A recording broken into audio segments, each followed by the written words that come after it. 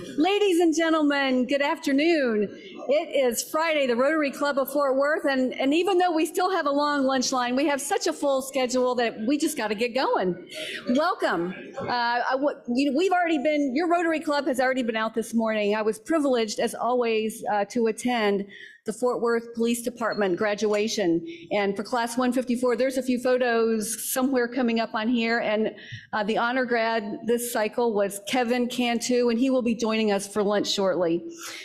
Today, following our invocation given by Maddie Compton, the international leadership of Texas Keller Saginaw High School Marine Corps Junior Reserve Officer Training Corps Armed Color Guard will present the colors, followed by Harriet Harrell with the national anthem. So now Maddie Compton, retired U.S. Attorney, please lead us with the invocation.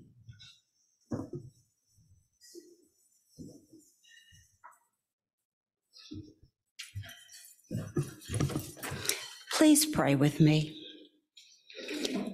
Supreme Being, we are gathered here today, a body of diverse people and faiths, invoking your presence in our midst as we seek to answer affirmatively the questions of our four-way test. We thank you for the harvest of blessings you have given that make it possible for us to stand in this space. We thank you for the unmerited mercy and grace you have extended to us, looking beyond our faults and seeing our needs. And we thank you for the opportunity in the 1,440 minutes we have this day to be your hands and feet in service to our community. Guide us in seeing, speaking, and hearing with our hearts. For you have shown us what is good and required of us, to act justly, to love mercy, and to walk humbly with you. Amen.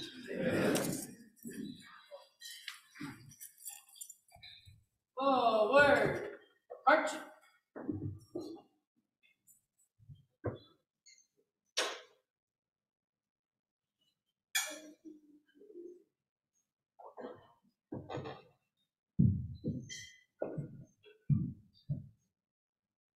Carry.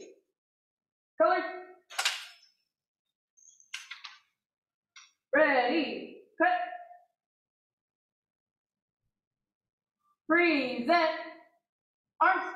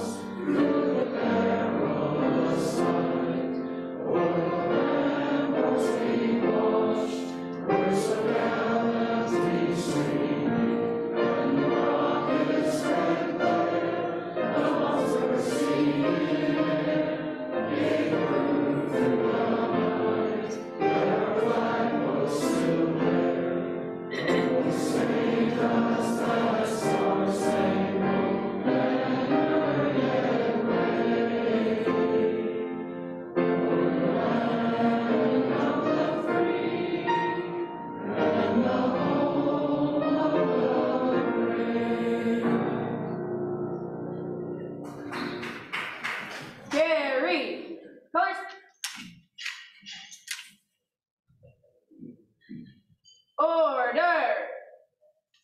Colors.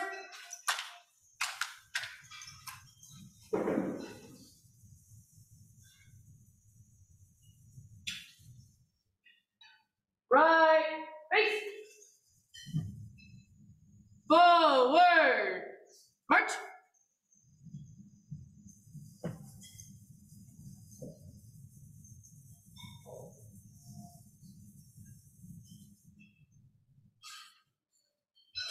Thank you, cadets. You all may please be seated. What a beautiful way to start our Memorial Day celebration. And now If I could please have Steve Kessler, financial advisor with Morgan Stanley, join us to welcome our guests and visiting Rotarians. Thank you, President Sean. Appreciate that. If y'all could join me in welcoming our guests today. And as I call your name, if you could stand up and be recognized, we would appreciate that. First guest is Lauren Hawker, a guest of Bob Vargo.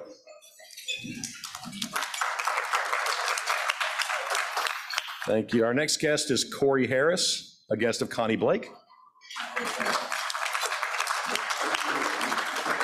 And we also have Dallas Liu, guest of Elliot Goldman. Next guest is Viviana Martinez, a guest of Julie Buechner.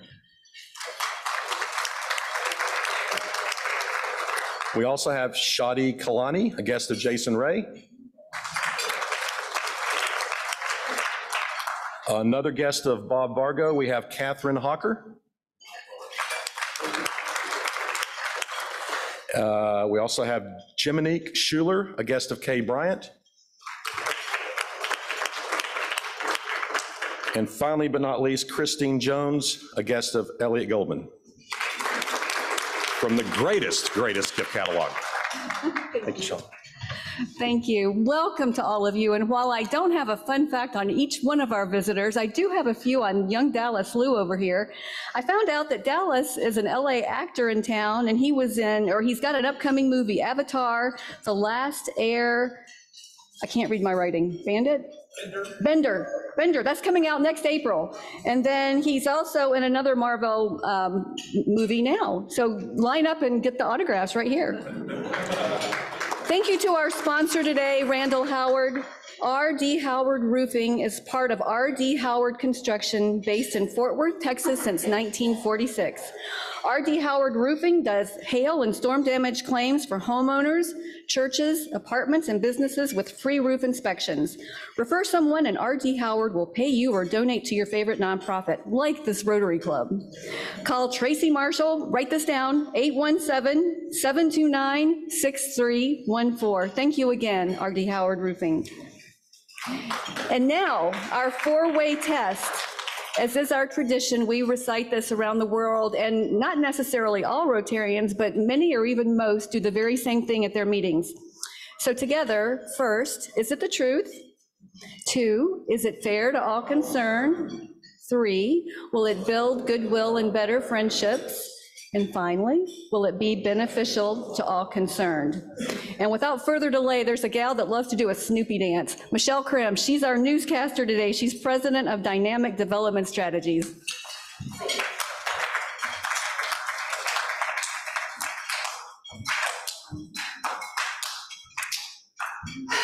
I feel as welcome as cobbler is at a bread pudding on the dessert table. Okay, guys, welcome to another Girls Gone Mild edition of the newscast. I got a laugh, Girls Gone Mild. You like that one? All right, here we go. Here's our national holidays: National Pizza Party Day, National Bike to Work Day, Walk Safely to School Day, National Devil Food Cake Day, and y'all, once again, every day is Do Not Reply All to your emails. You know who you are. All righty. Mike Lindell, better known as the My Pillow guy, is saving up to buy a Supreme Court justice. Quote, I've always wanted to own my own Supreme Court justice, he said. I realize I better jump on it while there's still some left on the market. Well, unfortunately, his pillow business is tanking. So he said, quote, the most I can afford is a bargain basement, Supreme Court justice in a beat-up condition, he said. I'm going to have to settle for Kavanaugh. You know, I think he's been sleeping on the wrong side of the bed and reading too many John Grisham novels. Yes. All righty. There was a body discovered in the freezer of a Louisiana Arby's. Police in Louisiana are investigating what they call, quote, the suspicious death, even for Louisiana, of a female RB employee whose body was found in the business freezer. Quote, a situation like this is unusual, so we're taking extra precautions, police said. Now, after completely processing the crime scene, this does not seem like a homicide, just an accident. Now, Arby's has recently updated their taglines from slicing up freshness, true, to we got the meats, to we got the meats and the feets. I told you there would be groans. All righty. Officials from the Kansas Department of Wildlife and Parks came across a fishy situation last week after finding a firearm allegedly being used to fish. This was Kansas, not Texas. A game warden seized a 9mm handgun that was, quote, being used to take fish in Garden City.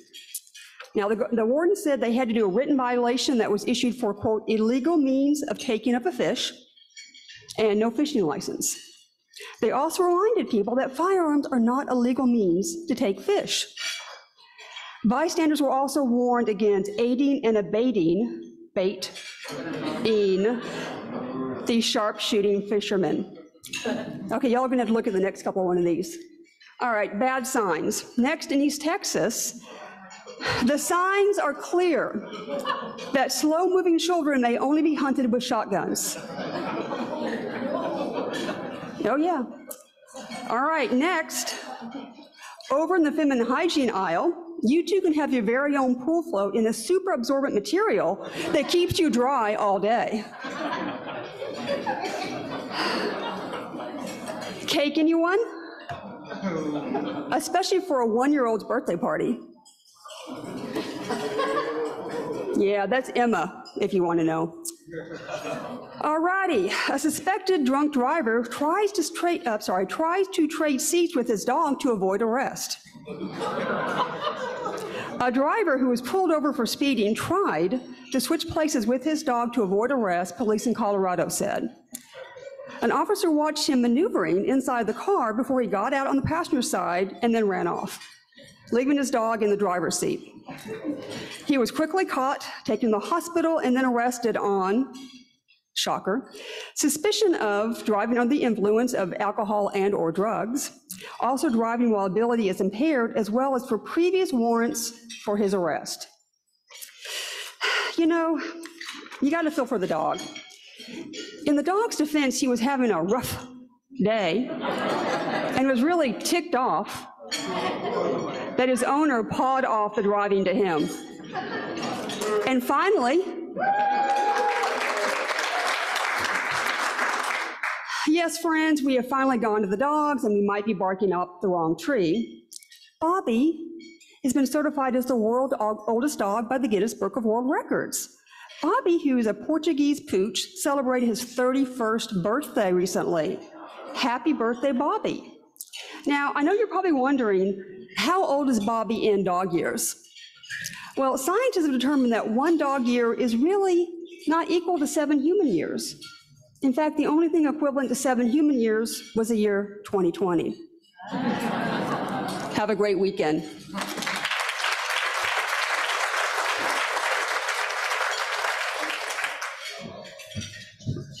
Hey, here's one special announcement. There's a phone, a lovely iPhone. It's black. It was up there by the sign-in table on the floor. I'll keep it with me, and we know whose it is. Very good. And now we have a very special announcement. Don Click, broker with Don Click Real Estate. Please join me. Or what happens next? We have a very special guest today by the name of Jack Stowe. I don't want to let the surprise out. He is a World War II veteran.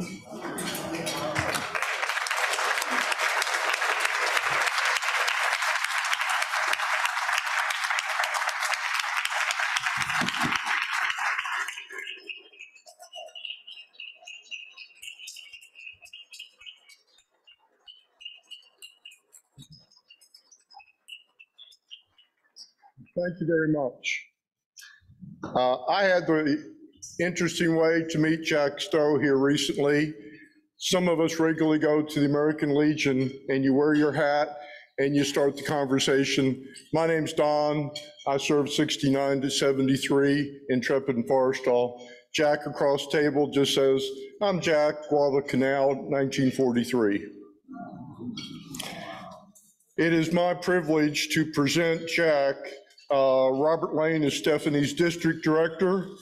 So we have a Texas flag from Representative Click to present to him and a certificate that goes with it. And we want to thank you for your service and your continued efforts on behalf of veterans. I do want to take just 3 sentences because I had to look up a little history on Guadalcanal, and I know time is short. The Japanese lost more than 24,000 in the campaign, while the combat losses were only 1,600 killed for the US and 4,200 wounded. But the naval losses were 2 heavy carriers, 6 heavy cruisers, 2 light cruisers, 14 destroyers. Japanese lost 3 heavy cruisers, a light carrier, a light cruiser, 11 destroyers, and 6 submarines. That was February of 1943. Jack did get malaria while he was in Guadalcanal, and we want to recognize those veterans. This is the month of Memorial Day. Thank you again, Jack.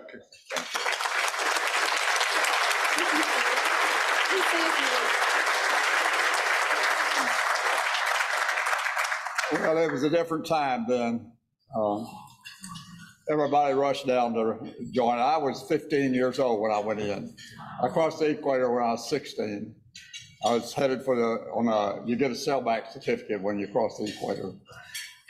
And on it, it says, at that date, 1st of January 1943, we was headed for the war zone in the South Pacific. We didn't know where we were going. But that area is called Iron Bottom Bay because all the ships that he mentioned were sunk there. It's nicknamed, if you went on the internet, Iron Bottom Bay in the South Pacific. It'd show you Tulagi, where Kennedy was. I was 4 miles from him. I used to watch him on the PT boats as they come roaring out, going on their runs. But I served 2 years over there, and 2 years in the States. I was there 4 years. And I thank you. I'm 96, I'll be 97, my birthday.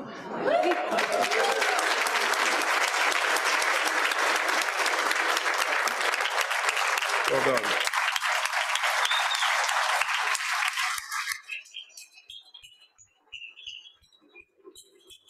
Thank you, Mr. Stowe.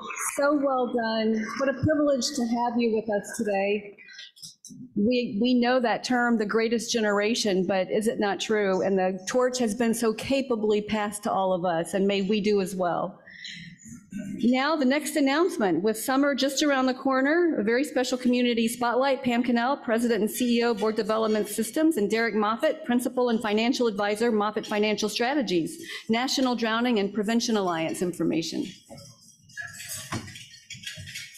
Thank you very much. Good to be here today. Imagine that it's a hot August day and you go with your friend and her 3 children to the swimming pool in far north Texas, far north Fort Worth. And the middle child comes to you and says, "Hey, Mom, can I have a slice of watermelon?"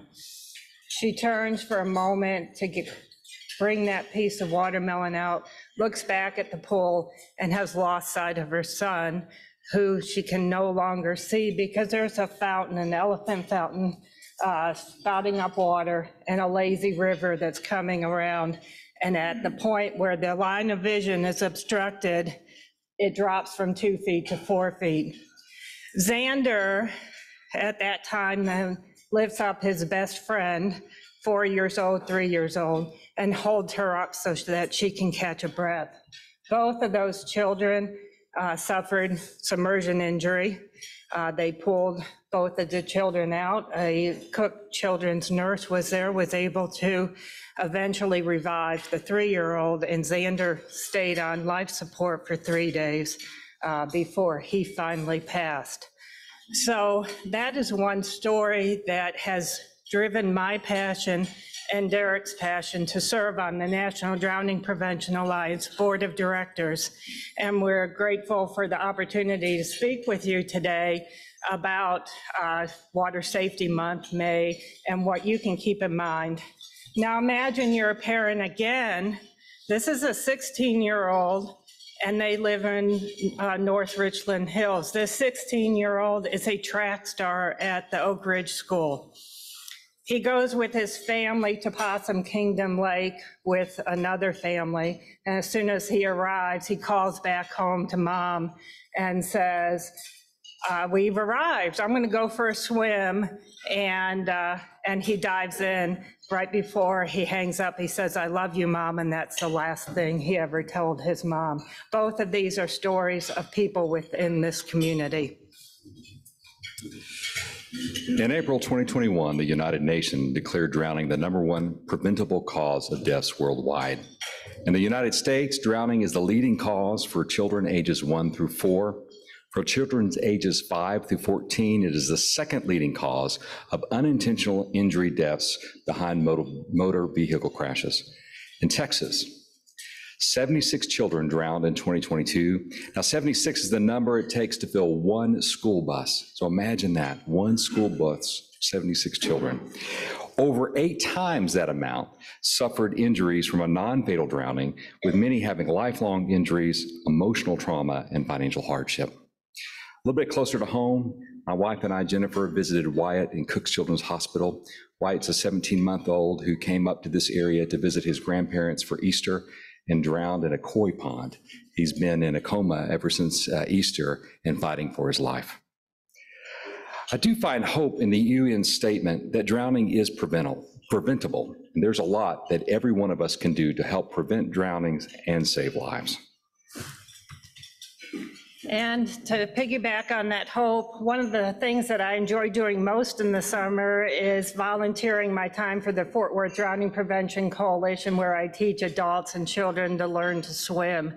And there was one occasion where a grandmom had enrolled her 7-year-old grandson into swim lessons. And at the end of that season, we always give a life jacket to these children. Well, that evening, the child, his mom, and his grandmom went to New Braunfels to go tubing. And unfortunately, he did fall off of his tube, as did his mother. His mother went down. She did not know how to swim. He flipped on his back with the life jacket that we had provided him, kicked to the side of the river, and a gentleman pulled him out and said, "You did fantastic." And he said, "Well, I did what they taught me in water safety lessons." That's how you prevent a drowning. Thank you both for that critical message. Texas is one of the deadliest states for child pool and spa drownings. And now we have new member introductions. In the interest of time, I'm going to ask all 4 of our pairs to please approach the stage. First, Adolph Aguirre, proposer past President Jim Whitten, followed by Tejas Rain, proposer Jared Williams, then Kaylee Scott, proposer Kathy Sheffield, and finally Bob Vargo, proposer Frank Shields. Jim, take it away. Well, as you just heard, many people pronounce the last name of our new member Aguirre. It's actually Aguirre. And if you can trill your R's, it's Aguirre.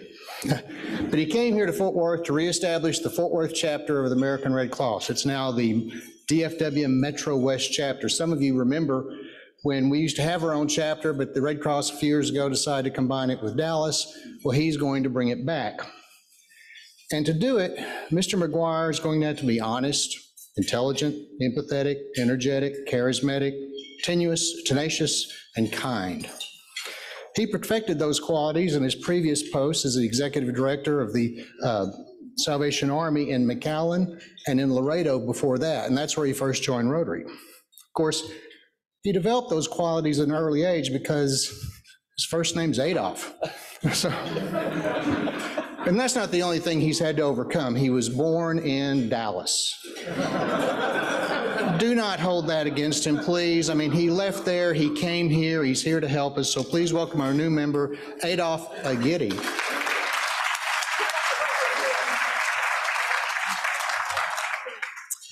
So, as Jim mentioned, I left 24 years ago to go to seminary to become a minister. I came back to DFW Metroplex, and now I'm a nonprofit director. So how that happened, I don't know, but it's given me the opportunity to live in Atlanta, Georgia, Marietta, Georgia, Wilmore, Kentucky, Central Texas in Kerrville, Tyler, Texas, McAllen, Laredo. So I've been all over the place, and I'm hoping that this is my final stop. So I just enjoy it. I would have preferred to come from Atlanta to here and then not really complain about the traffic. So thank you. Thank you. Welcome.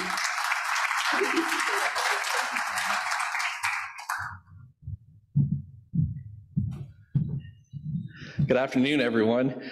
Oh, come on, my dad's a Southern Baptist pastor, so you'll have to talk back to me. Good afternoon, everyone. That is more like a Southern Baptist church. I have the privilege of introducing a dear friend of mine, Tejas. He serves with me at the Ternary Food Bank as our Vice President of Innovation and Integration. And one of the first conversations we had was for our love of Rotary. He actually comes to us from Addison by way of the Northeast, but he was a member in the Addison Rotary Club. At the Ternary Food Bank, he does so many amazing things for us. He is probably one of the most innovative thinkers that I've ever met, next to my dad. And so I am so incredibly proud to get to know him. Just to give you some fun facts about him, he is a founder of a fraternity, which is a really big deal.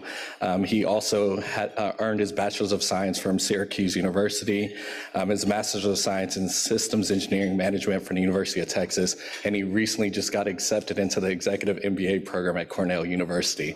So if that doesn't say that he's an innovative thinker, I don't know what will. But more than that, he is committed to community and making a difference in every community that he's been in. So I introduce to you some and present to a few Tejas. Thank y'all.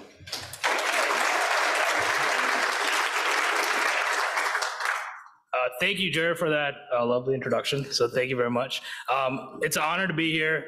Being a Rotary member has been a great privilege. It's been a great journey for me for 3 years, being part of the Rotary Club at Addison. So I'm really looking forward to being able to be part of this group and being able to serve the community that we're working with. And a fun fact for me is I've been to 36 states in the United States. So got a few more to go. Thank you. Thank you so much. It's a really good. Thank you, Jared. Thank you very much. If you know me, then you know that I can pretty much talk to a brick wall for a couple hours. And I had the opportunity to talk with this beautiful brick wall in an elevator one day, many, many months ago. She's not a brick wall, she's more than that. But if you're in the elevator with me, you know I talk with everybody. But this is Kaylee Scott. We met in the elevator at the Fort Worth Club. She was a brand new member, and all these folks were coming onto the elevator and coming up to the 12th floor, and she said, "Where is everyone going?" Now she's a member. So Kaylee is the founder and president of Routine Clean, and it's a commercial cleaning company. And she grew up in Arlington, and she went to Martin High School. She was very active in the chamber choir, and she got to perform at Walt Disney Concert Hall and the ACDA at Carnegie Hall, which is a pretty interesting fact. She graduated from Tarleton State University with a bachelor's degree in psychology, and she's currently an executive MBA student at Texas Christian University. She's also a Neely mentor there. And she's a member of the Fort Worth Real Estate Council and Commercial Real Estate Women's Network. But her hobbies include strongman competitions, drum circles, and dancing. And she told me, because I wasn't sure if she had children or if she had ever been married, but she said she's footloose and fancy free. She has no pets.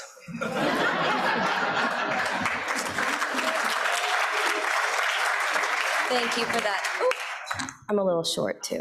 Hi, I'm Kaylee. I am honored to be a part of Rotary, and I'm excited to start volunteering with you all. And a fun fact about me is I've rode a bull before. Oh, very impressive. Wow. Here you go. Oh, thank you. Thank you. Welcome. Welcome. Frank and Robert.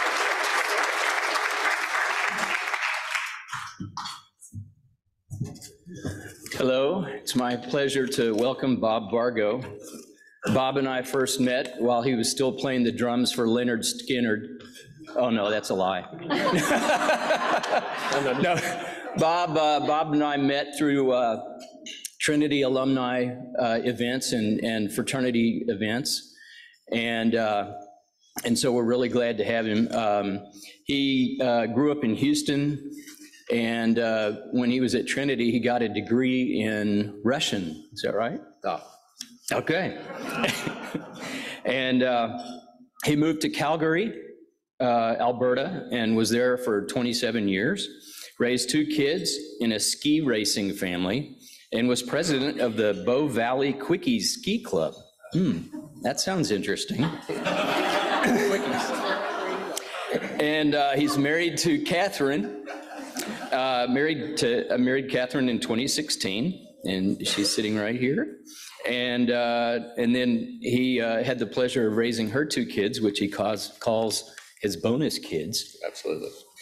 And Catherine's daughter Lauren is here too to support Bob. Finally, Bob realized that they were wasting a lot of time during hibernation in Canada and decided it was best to move down south. So here they are in Texas. Bob is currently president of Resin Technology. So take it away, Bob. Thanks, Frank. Thanks, President Sean. Appreciate everybody being here. 2 things real quick. Living in Calgary, it's known as Cowtown. So I'm one of the fortunate people that able to live and work in 2 Cowtowns now. My introduction to Rotary actually happened about 10 years ago right now. Lauren came home one day from school and said, there was this Rotary Club that wants to send a student abroad. She ended up being an exchange student in Madrid for a year in 2013, 2014, and it was really an important event in her life. So much so that Catherine and I took in a couple of students, Anton from from Sweden, and Carlos Rubin from Mexico. So we're very excited, very fortunate, very honored to be part of the organization here. Thank you. Welcome. We're so delighted to have all 4 of you. And now, without further ado, let me introduce the chairman of the day for today's program, Deborah Jung, Executive Director, Kids Who Care. Here we go.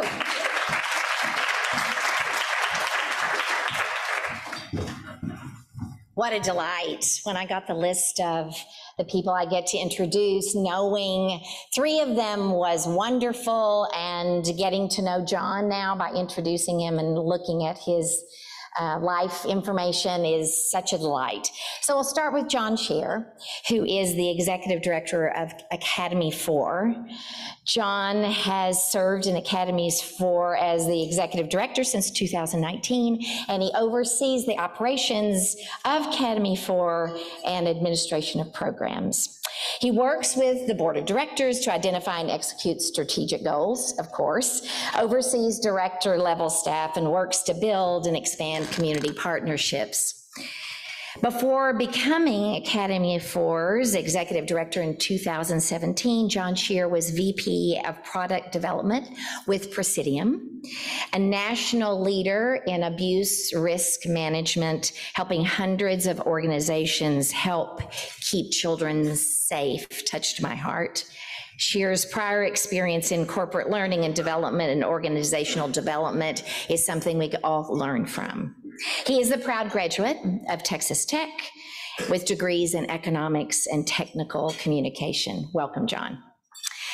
Vanessa Rohr, and I have to add to that Taylor Willis, who's sitting next to her. Vanessa Rohr will be on stage. What you don't know about the 2 of them is that they have spent a lot of time in the kitchen here as members of Kids Who Care's touring and resident company, and we won't ask them to do improv for you or a step touch, but they're very familiar with this room in terms of entertaining all of you as kids. Vanessa Barker is a Fort Worth native and a proud product, and I would agree, to be proud of being a Fort Worth ISD public school kid, and is the co-founder, along with Taylor Willis, of the Wellman Project. After graduating from Emerson in Boston with a BA in Arts Management, she went to teach at a preschool in the hills of Topanga, California, and I love that she says, and the other hills in San Francisco. So someone who has an arts management degree who chooses preschool is a special soul. Vanessa has been a project manager for events around the country, and I knew when these were happening. So listen to what she did. Great Ice Wall on the Hudson River, in charge of production management, New York Fashion Week, and really, guys, Glitter Runways, a Victoria's Secret fashion show, prepares you for a lot of things. It was the combination of teaching and event experience that led Vanessa to the idea of the Wellman Project and her migration back to Fort Worth to see hundreds of thousands of dollars in an event that was wasted led to this brilliant idea of recycling all the things that a lot of people throw away. Along with her best childhood friend, Taylor Willis, she spends her days, and I adore this, saving materials from the landfill and reproducing those items for creative use in North Texas classrooms. She feeds the classroom teacher. What better way to live a life?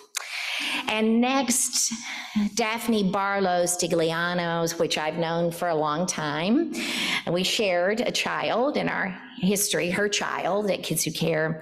She was first introduced to the Boys and Girls Clubs as a volunteer. 1998, it's the best way to learn how to manage something in the future. She was hired first to answer the phone, that's your best bet for a future CEO, and to do data entry, and progressively tackled a variety of roles and advanced in the organization. In 2006, after a national executive search, for a Daphne, they realized there she was, and she was appointed CEO and president of the Boys and Girls Clubs of Greater Fort Worth.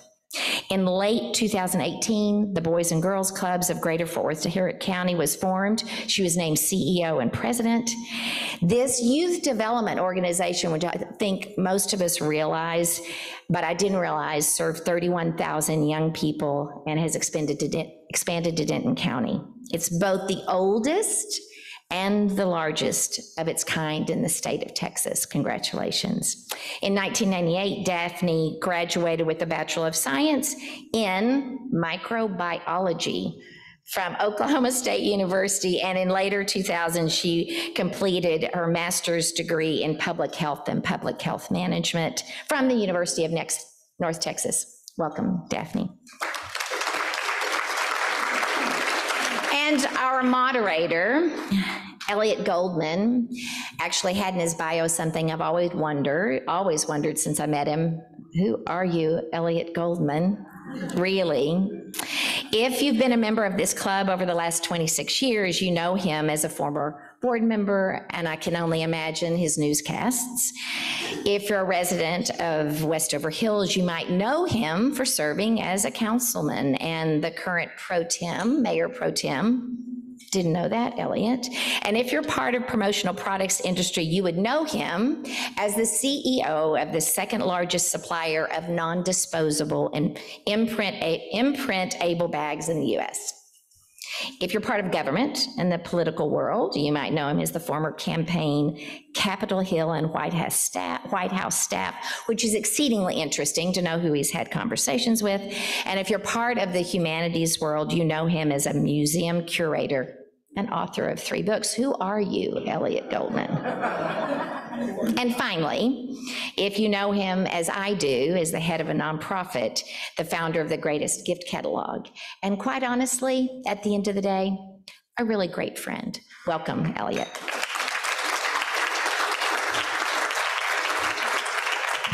All the microphones working? Just check real quick. Thank you. I told her not to let good story, so you guys can hear me? Okay, great. When Sean asked me a couple of days ago to put together a program, I said, what do you want me to talk about? She said, talk about 30 minutes, but it's not true. We get about 20. So I'm super excited. For those of you who don't know what the Greatest Gift Catalog is, it's a holiday shopping guide that comes the 4th quarter of every year. It features 100 different programs, exciting programs that are going on in the community, run by about 20 to 25 different nonprofits. And it talks about what they're doing and what their needs are in the community. You can also give through the catalog. We get about $250,000 in matching funds every year, and those funds are raised and then double your contribution to the organizations. But the interesting thing that it does for me as the lead volunteer is that about 50 up to 50 organizations a year apply. So I get to see everything that's going on in the nonprofit community. And when the organizations that are in the catalog come in and they give us their projects, I get to see the most innovative and interesting things happening in the community. And so I thought it would spur some type of discussion to talk about, we have three amazing leaders here who you've just heard about, but also it's interesting, they do different things and they've done really amazing things in these programs. And so I thought it would be interesting for you guys to hear a little bit, just a snippet from them about what they're doing in the community and also what I find to be the real innovative factor. So I'm going to start with John since he's closest to me. One of the things I loved about Academy 4, they've been in the catalog a couple of years. When a match happens, a mentoring match happens in a community, it used to cost roughly $5,000 to make a match between a mentor and a mentee. There's a lot of reasons that went into why that was kind of the average match. That was the number that Big Brothers Big Sisters used for years. And that seemed like a ton of money to me. And they're like, well, we've got to make sure that we've got to do these background checks and so on and so forth. So when John applied in the catalog and we came and we talked to him, I said, what does it cost for a match? And he told me he'll give you the number. And I was just shocked. It was magnitudes of scale difference. And so, John, would you mind talking about that kind of and telling us a little bit about what you guys did, how you figured it out? But before that, if you don't mind, well, yeah, talk about that, and then I'm going to talk about what you guys do or where you guys have been in that program. But let's talk about the innovation first, because I don't know how much time we're going to have for each thing. Got you. Okay. And let me be clear. What we do is very, very different than Big Brothers and Big Sisters. But what we do is get more people in the community to be able to mentor than just about anything else I've seen. And it really comes from our founder and chairman, a local businessman. His pastor told him, hey, you're generous with your resources, but go get your hands dirty. And he tried an every week mentoring program, and he just failed at it. He was too busy. He had meetings to go to. He'd have, somewhere he had to travel to that just came up out of the blue. And he, like, I'm doing more harm than good with this child. And so what do successful people do when they find a problem and when they have a disconfirming experience? Well, they come up with a solution. And so we really were founded on this intentionality of how can busy people make a big impact? And that's the key. He didn't want to do anything that wastes his time, and he didn't want to do anything that wastes the time of other people. So how can busy people make an impact in a shorter amount of time and do it in a way that's really intentional? And that more people can just show up and say yes to. And it was really teachers at Daggett Elementary where we started that made Academy 4 what it would be, because he just had that idea. He had this notion of the importance of fourth grade. That's probably a whole nother topic for a whole nother day. But with those two things, we went in and started having some conversations, and they're the ones who said, understand at a school like ours, where 97% of the students are on free and reduced lunch, which is a pretty good indicator of poverty, we don't have some at-risk students or all at risk. So would you provide a mentor for every single one? That's insane. But that's what we've been doing now for 11 years, and started with 114 students at Daggett. We'll serve 3,000 this year. But the numbers are different and the economics are different, and it's probably not fair because we're really doing something different. Yet we are going to touch more students than any other kind of program of our nature that I know about. Could be something out there that I don't know about. With each campus that we go on to. And so, and the importance of that is there are programs out there for the most at-risk students in a school like Daggett. And so hear what the teacher said, right? They said, we need a mentor for everyone because they're all at risk. There's programs for the most at-risk kids, often, not always, but often.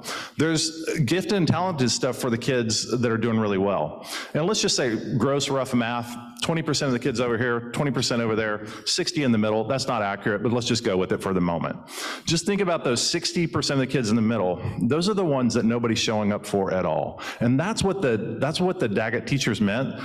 So all of our kids are at risk, and the 60% in the middle are ignored.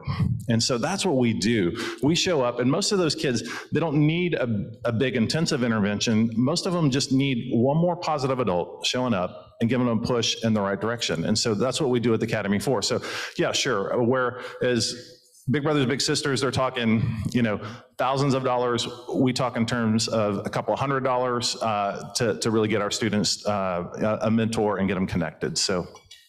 And you're right, I always, this is a huge mistake I make. I always assume everyone knows what you do. You've got an amazing program.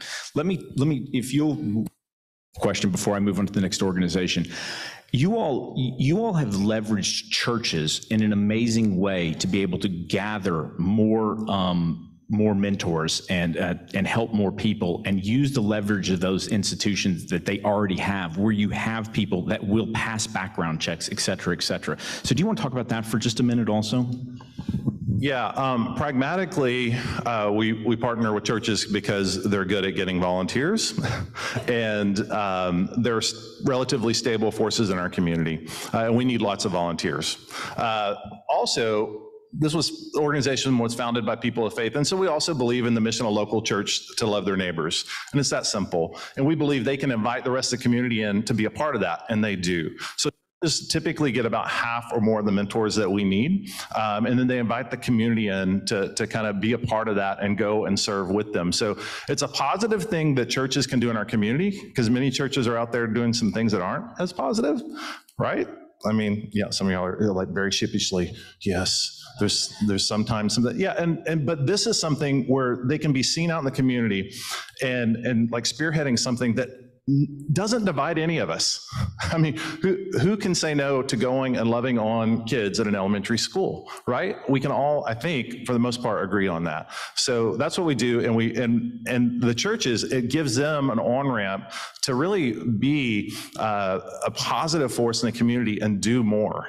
So that's their angle on it. But from our end, we couldn't find a better partner. And to that point, 11 years, we've never gone into a school and left, and it's in no small part because of that local church and the way we partner with them. That's awesome. Taylor, I'm excited. I always describe, I'm sorry, I said Taylor, Vanessa. We're the same. Cool. It's great. Vanessa, I always try to come up with a 5-second for everybody. And for you, I always say, you're the food bank of stuff. And everybody now gets it. This is what she does. You can explain in a little more detail what you do. But one of the things that I love about your organization is the leverage, the amount. It takes a little bit of money, but you can use that money with the donations, how much throughput you get. And then, so if you don't mind talking a little bit about what you do, the leverage, okay? And then those two things, let's start with those two things. I might have one follow-up for you. You got it, Elliot. Hello, thank you guys for having me and giving me a mic. This is your fault. So at the Wellman Project, our mission is to fill a classroom, not a landfill. What that means is we're trying to tackle two big issues in our community, and that's waste output generated by businesses and then lack of resources in our school with one crazy, cool, innovative idea, and that's creative reuse. So we literally have a warehouse that is on Vickery Boulevard next to Swiss Pastry Shop, just to give everyone a reference. And teachers come in and they can literally shop for whatever they need. There's no limit to how often they can shop, how much they can take, and it's all absolutely free to them. We're collecting materials from large corporations. We're collecting materials from smaller mom and pop shops, and yes, grandma's garage. But we're really focused on those business relationships because that's where you're going to get your bulk items that can serve more than just a classroom. I think that our leverage is that anyone can get involved. We came up with this crazy idea and we thought it was just going to be an adorable hobby while we figured out the rest of our life. And we just saw a need, and I think innovation really comes from that right kind of crazy where people are like, psh, girl, that ain't gonna work. And we're like, but it might. And then inviting everyone to come along and making it inclusive and accessible, not just to the clients we serve, which are our teachers, but to all of you friendly folks who are donating things or getting out the word or telling a teacher, hey, you can get free supplies here, or shopping in our Curiosity Shop, which is open to the public. What was your other question? Oh, you got it. You nailed it. All right. I'm going to give Daphne a chance, and then we're going to get back to how volunteers can help, because there are a lot of people in here that like that stuff. So Daphne, I've worked with Daphne now for 15 years. I apologize. 15 years. We're not that old, but she's not that old. I'm old. So 15 years. One of the most, what happens is when you're a longstanding institution in this community and you've got well-known brand recognition, people sometimes say, I know who they are, I know what they do, I know their mission, and so on and so forth. And every time I go over to Daphne's place, I try to check in with the organizations once a year. Sometimes I'm a little lax and it's every other year. Every time I go over there, I'm just blown away by what Daphne's doing. So last time I was in Daphne's office, I'm like, oh my God, the pandemic's crazy, what's going on? She goes, we're just loading up buses and we're taking the clubs to the kids rather than having to come to the clubs. I said, oh my gosh, it's unbelievable. I go, why didn't you even think of that before? She goes, I didn't have to. So anyway, so Daphne, could you just tell us a little bit about some of the iterations and things that you guys have got going on that are part of this core mission, but just haven't been done before? Thank you, Vanessa. So first off, I just want to say we couldn't innovate or change if not for all the incredible help we've had to get to today. So we will be celebrating 100 years as an organization in just 3 years. So a lot of that comes from a lot of support from a lot of people, including people here in this room. So in the pandemic, we never shut down, we never stopped. And one of the things that we learned really quickly is that people needed more from us. We opened our front doors and people came to us. Sometimes the lines to get to the front of the club, the Boys and Girls Club, was 1 mile or 2 miles long. So it was clear to us that people needed our services, but in a different sort of way. So initially, people came to us, but it became really clear that we could do more. You may have seen a Boys and Girls Club bus driving around town. These are the short white buses. We have a large fleet, and we determined pretty quickly that having that fleet parked during the pandemic was just a sad thing. They're supposed to be full of kids, and we thought we could do something more. So really, to answer your question, Elliot, one good idea led to another good idea. And so we filled our buses up with food first. And then we figured, you know what, we can take more than food, we can take the Boys and Girls Club. Many of you have probably been inside of a Boys and Girls Club, and you know, first off, they can be noisy places because they're full of kids having a great time. But they're also really enriching places that are meant to bring an opportunity for young people to learn, to grow, to have fun, to build relationships. And so our buses first got filled with those activities and with, most importantly, trained staff who have the ability to create experiences for kids. And so we would drive to communities where there were no Boys and Girls Clubs and where they were under-resourced. And then we figured, you know what, let's not just stuff a bus, let's actually create amazing vehicles like RVs and Sprinter vehicles that are specially designed to create these experiences. And that also led us to be more intentional, more strategic. We mapped our communities for those parts of the community that were truly under-resourced, but had high need. And so we've been able to expand now 4 teams with 10 vehicles, and now those teams rotate through our county and now Denton County, offering services. Each team can serve 11,000 young people, and we have 4 teams. And so a community that can't have a Boys and Girls Club, that's a building, can have a mobile team. This concept is actually being imitated across the country. We all know that good things come from here, and it's really amazing to see this idea take off, because it really is giving us the opportunity to serve a lot more kids at a much lower cost. So I have 100 follow-up questions. I hope they invite each one of you guys back to do your own presentation. But before we get to questions in the group, I want to find out that there are a lot of people. Could you guys talk a little bit about what volunteer opportunities there are, what kind of things people can do to get involved with your organization? And we'll start at the end again. So we do need volunteers on a regular basis. Our website, you could just Google Boys and Girls Clubs of Greater Tarrant County. You'll see lots of opportunities. We need people, we need things, we need money. Those are the main things. This is a really big chair. I just want to point that out. You look fantastic in that chair. I mean, it's very loungy. I love it. I love it. Yeah, volunteering. We need people to help organize and sort. The sooner that we can get things out on the floor for teachers, the sooner they can be implemented in the classroom. But beyond that, we have a holistic approach to helping our teachers. It's not just stuff. It is support and resources. So if you have a business that can sponsor a science trip, or if you are a former teacher and you want to come and be a mentor to a teacher in our makerspace, if you know how to use a lathe, we have a lathe in our makerspace, and we would love to teach our teachers how to use those tools. So really anything, we've had people who are older than Mr. Stowe and as young as 4 come and volunteer with us. So join us. I was just thinking I need a little bigger chair, but I think it's the same chair. Yeah. Yes, I know. We don't exist without volunteers. I mean, much like Daphne said, we need 2 things. I boil it down to: we need volunteers and money, and it's that simple. But without volunteers, we don't have a program. And so, that's kind of been the key to making this thing work. If you don't have good programming, we don't have anything to begin with. So once we kind of built on those bones of like a really good program, people who helped get this up and running from the start, we really set out to say, how do we make this an easy experience for adults? Because most of you are scared to go on elementary school campuses. You just are, whether you're going to admit it or not, because you don't want to look stupid. You're not sure what you're going to say to a 4th grader. Maybe you just don't know what to do.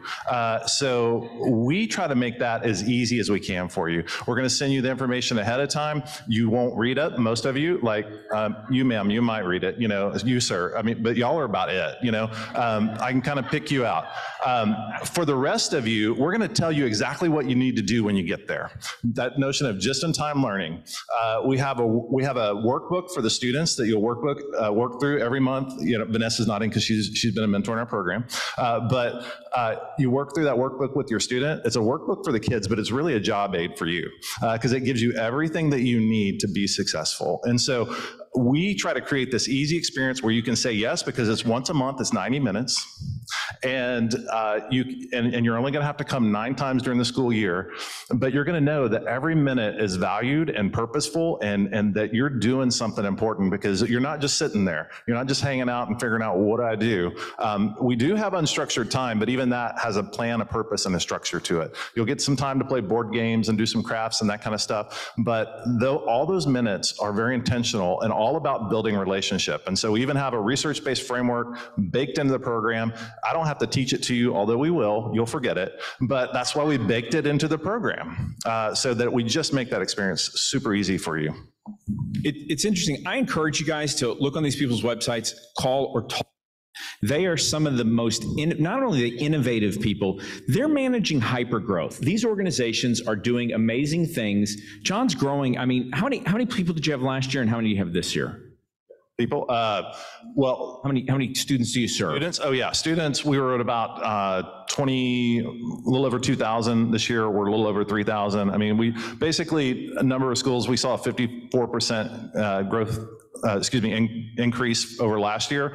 But I'll say during the pandemic, much like Daphne, we just listened to what our schools needed. And so we doubled in size during the 2 pandemic years. We didn't want to do that. We didn't need to do that. It was hard, but that's what the need was in the community. And so that's what we did. Yeah, and you're layering 50% growth on 200% growth. And Daphne's in an interesting situation in that when you're running something, you could do a good job running and implementing a program. There's a lot of consolidation. People just want you to take their program over. And so consolidated, just so everybody knows, Daphne consolidated Arlington, right, and Fort Worth together, kept all the board members and kept everyone. I mean, it's amazing what they're doing. That.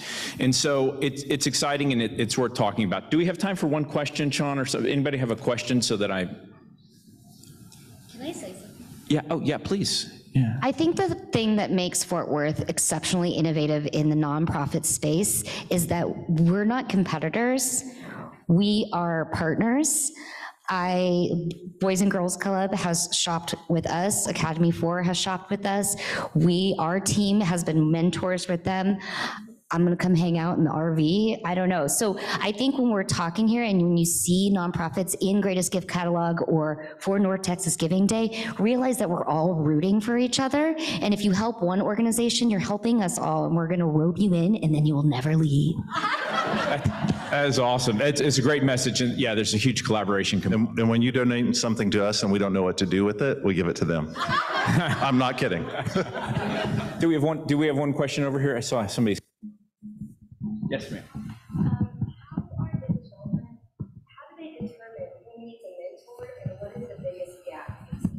Yeah, so we don't determine that. We include every single student. It doesn't matter if they have learning disabilities. It doesn't matter if they have special needs. It doesn't matter if they speak foreign language. And believe me, you're like, well, how do you get those mentors? I really don't know.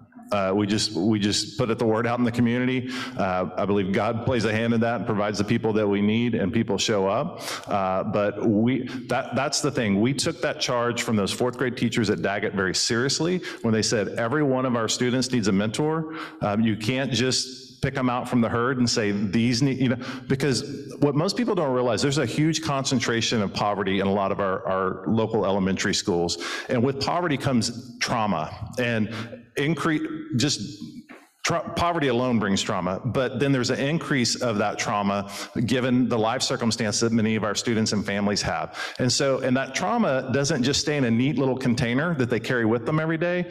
It gets out all over everybody, students, teachers, and so there's a lot going on in these schools, and we don't provide enough resources as a community in those schools, let me tell you that. And you'll see that if you show up. And that's what we do. We give people their who, and they want to come and see and do more and grow deeper in the community. So every kid's included, though. Thank you guys so much. I know I like to stay on time because I got Thank you all so much. What a problem to have. What a bountiful meeting we've had today. So many special components and so many outstanding speakers. Thank you all. Thank you for the work you do in our community with our children, most of all. And it is a tradition of the Rotary Club of Fort Worth that we make a donation in each of your honor to this. Right now we're doing it to the Polio Plus Fund for Rotary International. Thank you again for being here with us today. And in the interest of time, I will also say, I want to thank our sponsor, Randall Howard. R.D. Howard Roofing is part of R.D. Howard Construction, based in Fort Worth since 1946. R.D. Howard Roofing does hail and storm damage claims for homeowners, churches, apartments, and businesses with free roof inspections. Refer someone and R.D. Howard will pay you or donate to your favorite nonprofit, which is this Rotary Club. Call Tracy Marshall, 817-729-6314. Thank you, Mr. Jack Stowe, for your incredible naval service. What a privilege to have you with us today. We are indebted to you and those that served. God bless you, sir. We are finishing up the Unleash the Beast. You may know that PBR, the World Finals, moved their World Finals from Las Vegas to Fort Worth last year. This is year 2. Your Rotary Club is out there tomorrow. Come join us. We'll be in the stockyards for the parade. There's also a special meet and greet for Brazilian VIPs at the Texas, actually it's at the paint, I'm not sure where it is, the Paint Horse Association. But we're doing this in conjunction with Visit Fort Worth, the Fort Worth Hispanic Chamber, the Texas Cowboy Hall of Fame, American Paint Horse Association, and among others. Ryla, if we need a van, we've got 5 kids. If anybody has a van, talk to Akua and Yanful. Yeah, we've got 5 kids plus 1 to 2 drivers to escort them back and forth to Stephenville.